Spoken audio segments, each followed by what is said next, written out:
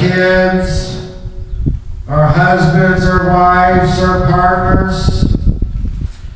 We as a child of God, we've still got to hold a standard of righteousness. Do you understand where I'm going? I don't know, my mind is even going away from Job now. But as we walk our daily lives, we have got to show the love of Jesus Christ in our hearts and in our souls. You know, the Bible tells us that we are not in this, or we are in this world, but we are not of this world, Brother Terry. What that is meaning is, we should not take part of the things of the world. When we get mad and lose our tempers, we're not supposed to go out and do the things of the world. We're supposed to give it to God. Yes, we may get mad. Yes, we may lose our tempers. But you know, there is a way to be a little upset and keep your godly form. This morning. Do you know that? You know, we as Christians, we have to be an example for Jesus Christ. When we go to your grocery stores or go to the malls, we've got to have that smile of Jesus Christ on our face. If the clerk gets you mad, you're still supposed to, Robert, say, I love you. Through the blood of Jesus Christ. We're not supposed to give in to the ways of the devil. You know, when we was working on this building and trying to get this building fixed up and get it ready, there was times, Karen, that it could have been so easy for me to take a hammer and beat the walls in. But you know something? This was for God, and the use for God to use this building. No matter what happens in our life, we have got to keep a Christianly tone. Sister Karen, we've never done it, but I don't know, we don't know what holds the future, but there may come a time where me and you are at each other's throats.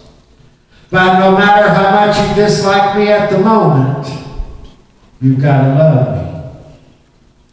Because if you don't, you're going to not make it to that great city. And then back to Job again. All the things that Job had went through, losing his kids, losing his family, losing his cattle, losing his land, not one time did Job lose his temper and act, and I'm going to say it, like the devil. Job stood there knowing that God was going to take care of him, Jessica.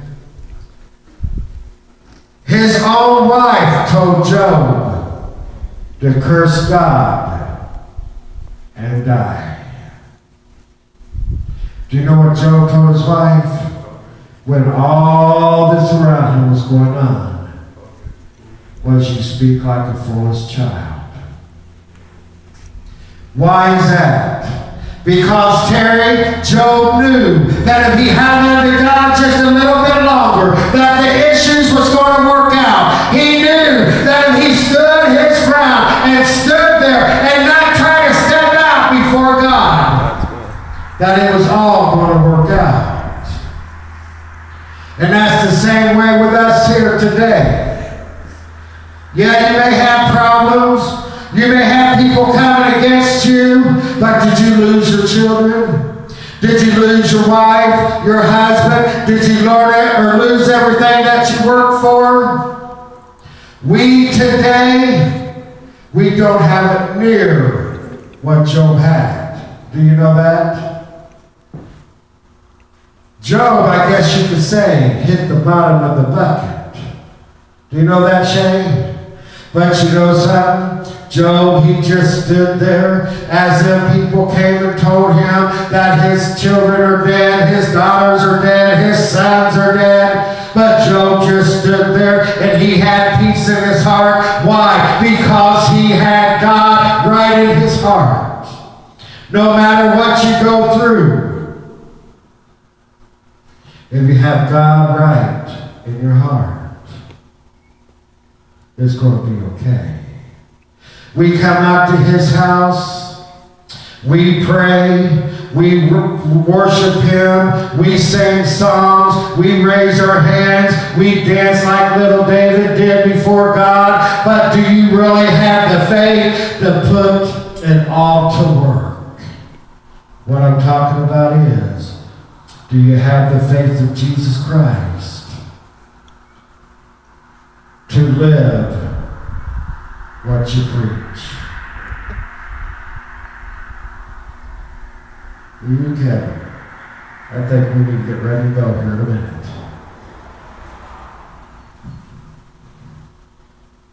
Church, are you preaching or are you living the way that you preach? We as a child of God, we need to live the same way in church as what we do outside of church. Do you know that? You can put on a face or you can put on a little show to fool the people that's sitting all around you. But God knows what you do on Monday mornings. I'm here today to tell you that time is too short to be playing two-faced with God. You may say, Mark, you're being a little rude this morning. I'm telling you that it is time that we buckle down, that we start living what we are preaching. Because people out there are watching you. People out there are listening to you. How are you going to win a soul when you're confessing Jesus 1 minute, and then the next minute you're stepping to the other side of the fence and cussing like everybody else and carrying on like everybody else out there? Church, it is time for us, including myself. I have my downfalls too, just like everyone else does. I get mad. I may yell at Cassie, or I may get mad at Kevin and yell at him, and then he gets mad and starts yelling at me. But you know something? We might be yelling, but we're not doing it the devilish way. I'm here today to tell you, church, time is too short to be letting the world get you. Time is too short to live a double standard. Do you know that? Church, I preached last week, I think it was, on issues and problems, and I preached that Thursday night or whenever that was on it. But it's time that we start stepping forward.